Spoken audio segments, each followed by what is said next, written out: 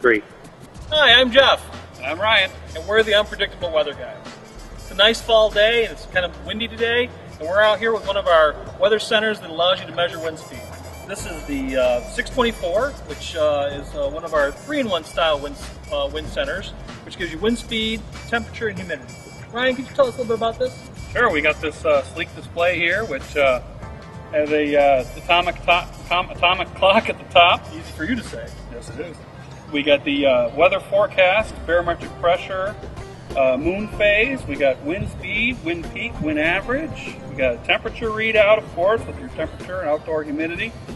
And, of course, indoor temperature and humidity. And down here, one of my favorite features is the 12-hour history graph, which is going to show you 12 hours ups and downs of your barometric pressure, your temperature, and your wind speed. And it's pretty cool. You really get all that you want to look at one glance on this nice display.